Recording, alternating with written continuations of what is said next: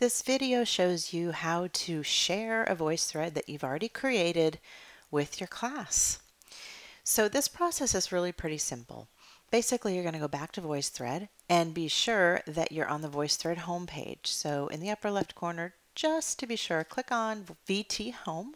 And if you do not see this panel on the left, you'll want to click on this icon with the 3 dots and bars. Okay, so if I click there now, it will go away. If I click again, it comes back. Why that's important is because VoiceThread sets up your class as a group.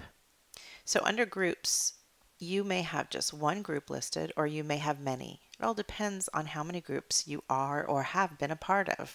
So here's the VoiceThread that I want to share. And here is the class or the group that I want to share it with. Here's how I do it.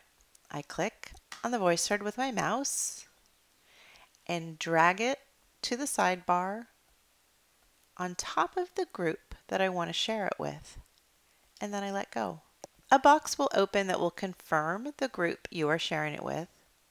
And it will also ask you what kinds of options you want the members of that group to have. So for example, if you just wanted them to view it but not leave comments, you would click View. If you wanted them to be able to edit or add slides to the VoiceThread, you would click Edit. I'm going to click View and Comment because I want the other members of my class to be able to see my VoiceThread and leave comments on it. Now I just click Share. In the upper right corner, you see the green indication that the VoiceThread has been shared with the group.